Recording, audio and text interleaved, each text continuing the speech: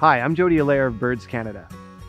The common redpoll is a fantastic little finch that breeds way up in the high Arctic, right around the world, and can really only be seen by us when it migrates south every few years down into southern Canada and the northern US.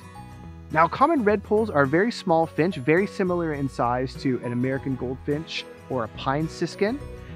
The name redpoll is in fact in reference to the red cap on their head. Not that they nest around the North Pole, although that's true.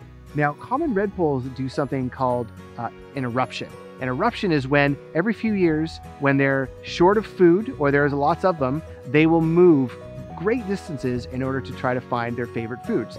So if you want to attract groups of common redpolls to your yard in those winter months when they're around, providing Niger seed or, hey, planting birch trees are a great way to get them into your yard.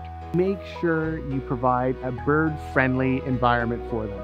And that includes planting native trees and shrubs, cleaning your bird feeders regularly, reducing window collisions, keeping your cat inside. It's all you need to do. It's very, very simple, and you can make a really big difference for birds.